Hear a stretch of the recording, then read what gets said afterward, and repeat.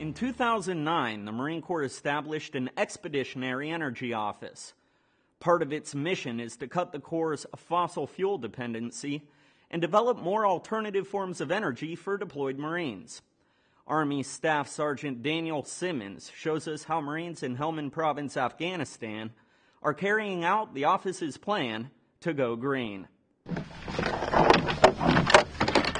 For the Marines of the 5th Naval Air Gun Liaison Company, going green is not just changing into their green camouflage, but also changing the way they power their equipment.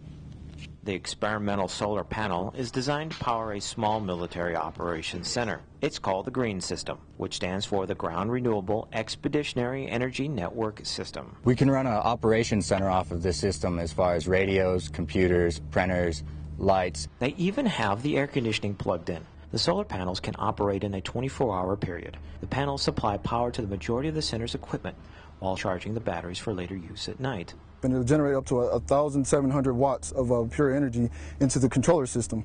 The controller system will then take that and put it into what's called a high-energy lithium battery. While the solar panels are not the main source of power for the operations center, they stay connected to the power grid here on Tombstone. But the solar panels are in use more than you think. A lot of times here we've been having power failures lately, so this comes in handy. The panels are designed to be lightweight, so they can be carried in a small shipping container or on the back of a truck. With the use of this system, the Marines are reducing their environmental footprint, and they'll always have a means to power these systems. The Marines are not only saving energy, but in the long run, they're saving the government money.